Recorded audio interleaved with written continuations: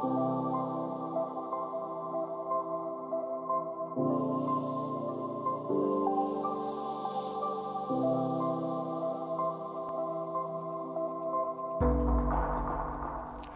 Stereum? Stereum is the one-stop solution to run an Ethereum node, the easy way. So, Stereum originated in the beginning of 2020 when we started with a Docker Compose setup. And now we have a full-fledged UI that is focused on ease of use and flexibility. So how do you set up Stereum? So the requirements are you need some kind of a desktop, like a Windows, Linux desktop, or a macOS. And you need some Ubuntu 22.04 to run the node on.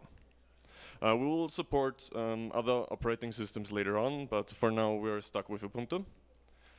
And this is how it looks. You download the software, start it, and this greets you. So you just enter your SSH credentials of the Ubuntu I mentioned earlier. We support password authentication as well as SSH keys, of course. Then the Stereum launcher checks your operating system, if it's supported or not. It gives you a thumbs up. After that, just click on the one-click installer, and you can choose between running on mainnet or testnet. In this example, we just run on testnet and set up a staking node. After that, you can see the setup already pre-chose a execution client and a consensus client.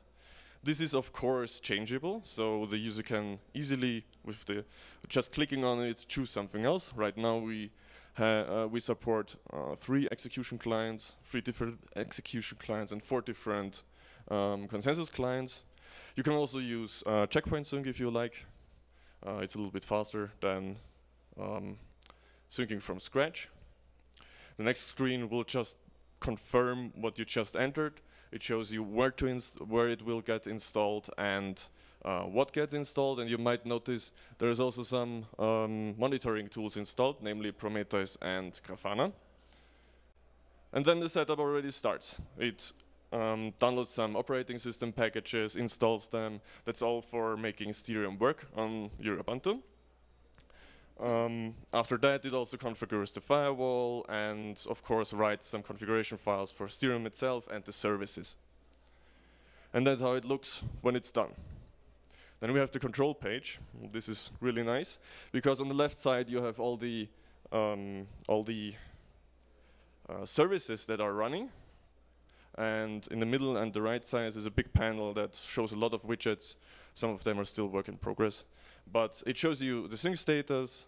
It shows you how many peer counts you have from the different services. Also some other stats from the host like CPU usage and memory usage. And that's done in 3 minutes. So how about staking? Well, that's the staking screen. Looks quite similar, right? And it's pretty easy to stake. You just drag and drop the files, the JSON key files, on the Stereum launcher, or you press the big button on the bottom. And then a file selector appears, you can choose them, that's it. Stereum will ask you where you want to stake them. You might notice the small button at the bottom. So we will soon support multiple validator clients to stake on. Then you just enter the password, and the staking process starts. The import process starts. If it's successful, so if your password was correct, then the staking starts already. And the staking key gets listed in the list. On the right side, you can also modify the graffiti you will use. And of course, you can remove the keys in case you want to migrate to another Stereum server. On the top of the page is always 2 small buttons. That's for Grafana and Prometheus. You can easily access them. Just click on the button, and Stereum will open up a tab or a window of your default browser of your OS, and make an SSH tunnel to access your Grafana and Prometheus directly. So how do you configure and make it a little bit more customizable? What we see here is the service configuration. We have an expert mode where you can basically configure the whole thing. You can edit or add and remove flags from Tico, for example, here. You can also tinker with the Docker settings that we use. The other two options are a little bit easier to configure because it's not text-based. It's just select how much memory limit Tico has. And of course, for stakers, very important, the default fee recipient. We also provide an update panel that shows you not only the launchers version, but also the nodes version, and of course the service versions. All available updates will be, of course, on this panel, visible to the user. Also some other settings for Stereum itself. Well, what's next for Stereum? First of all, in the next couple of weeks, we will release a new update that will introduce custom installations. These custom installations will allow the user to not only remove services they don't like, but also add new services.